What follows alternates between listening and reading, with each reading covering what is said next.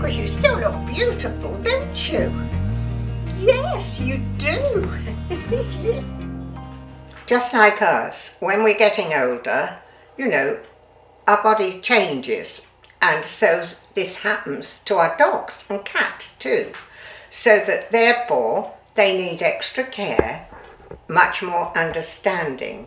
For instance, now Ash is getting to an age where he doesn't want to walk every day.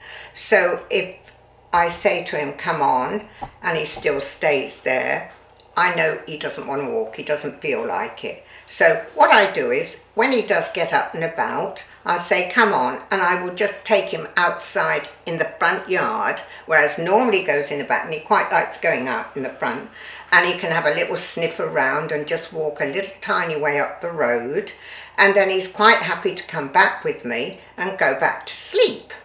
Also, I'm always very careful about what I feed the dogs, and I make sure that Ash has vitamins, and also my vet gave me some tablets that have got all these vitamins in. I got them from the vet because when you buy them at the store, you really don't know if they're good or not. So every day I make sure that when I do the food for him that these vitamins go in. And also he absolutely loves chicken, so he's on a special diet. So occasionally I just cut up little bits of chicken and put that on the top for a treat. When dogs are younger, people often don't mind if they sleep on the bed with them because they're quite happy about that, because they love their dogs and they'll share their beds with their dogs. But as they get older, it's more difficult for them to get on the bed. Even if you put steps up, sometimes they just don't want to be bothered to get up the steps.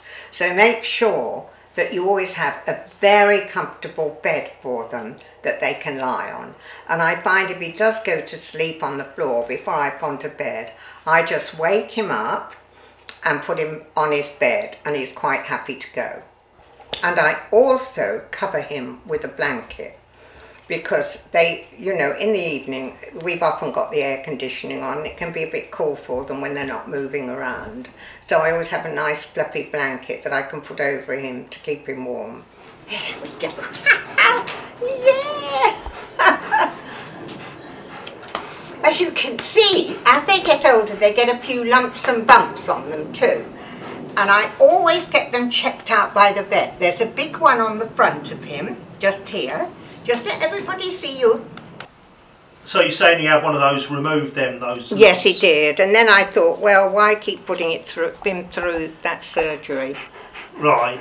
And so, therefore, I've been leaving it. But this one's getting bigger, so I'm going to take him back again, just for the vet to look at him. If you have any questions about your animal companion, please leave them in the comments below, and we'll answer them in a later video.